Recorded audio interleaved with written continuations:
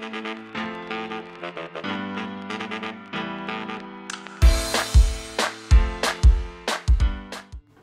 guys, and welcome back to another Lukeovision video, and today is a Tuesday, and you know what that means. It is a Eurobattle Tuesday! But as you guys well know, if you're following this series, we have actually ended round 3 and we are now on to round 4. But we cannot start round 4 without picking from the bowls of truth.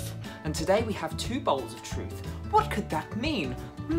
Well, today is a very special draw day because we are picking a wild card for round 4 because there are an uneven amount of battles, which means there's going to be 1 left over. And before you all scream and shout and say, "But San Marino's in the semi-final!" The semi-final is actually going to be in round 5. So San Marino are coming back. I've not forgotten about them, don't you worry. The dark horses of the competition are still alive and kicking. They are in there. But no, I need to pick a wild card just to spice up the competition and even out the battle so we can get a clear winner. Now, some of you may be wondering, well, how are you going to pick a wild card, Luke? Wonder no more. That's what these tiny little bowls are for.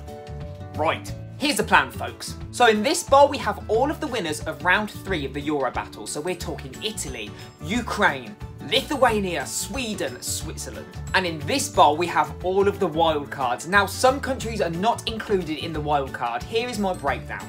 Break it down now.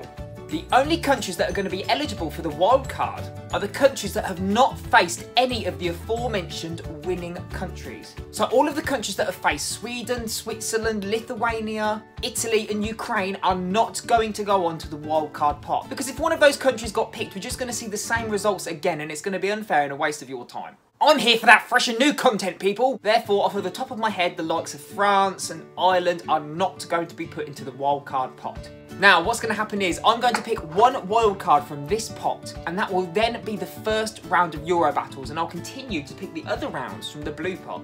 So, let's give this a go. I cannot wait to see. It's gonna be a bloodbath. So, let's get a pick in. So, I'm sorry Norway, I would have loved for you to have been a wild card, but if you came up against Sweden again, we all know who would win. Same old story, so let's go. The wild card is going to be... oh god. This one. Ooh, nice one! The wild card is going to be... oh, can you see that? It's going to be Iceland. Okay, Iceland is going to be the wild card. Love that. I was actually hoping for Belgium, not going to lie. But we have got Iceland. Wicked. So that means Iceland is going to be the first round of Euro battles. I cannot wait. Finally, something that's going to be a little bit more refreshing. So Iceland are going to be facing... he says... Sweden.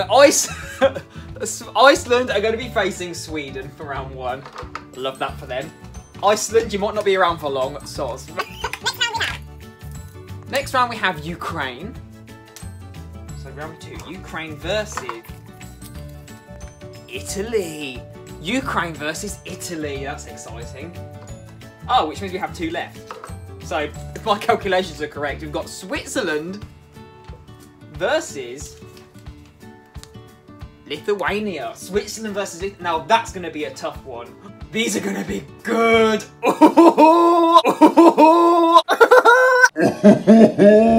I am so excited. I'm looking at a couple of those battles and I'm thinking, go back. Gone too soon. Like, I don't think they stand a chance. This is the beauty of the competition. You're so sure on one battle and you think someone's going to win, but then when you revisit the songs and you look at them, you think, ooh, I was wrong. So guys, there we have it. Iceland is now the wild card and you'll be facing against Sweden. We then have Italy versus Ukraine and we have Lithuania versus Switzerland. I am so excited for these battles. I hope you were just as excited as I am. If you are, don't you forget to give this video a great big thumbs up to show me you love a Euro battle and you think that's going to be pretty good. Also, don't you forget to hit that subscribe button and that bell notification button. That way you won't miss out on any of these future battles coming up. And round 4 of the competition.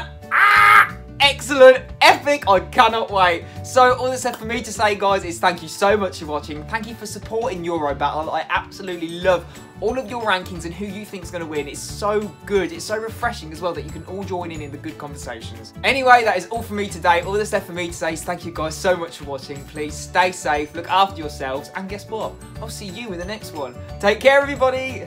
Goodbye. Together.